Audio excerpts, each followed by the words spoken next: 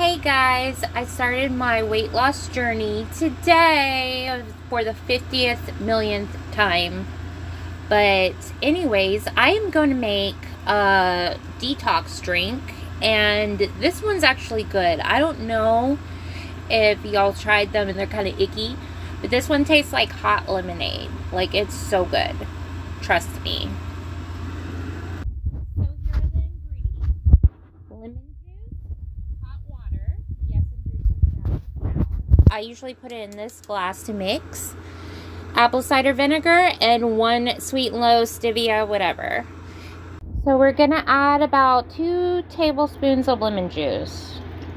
I like mine a little bit lemony, so I did 3. This is the other part. 2 tablespoons of that.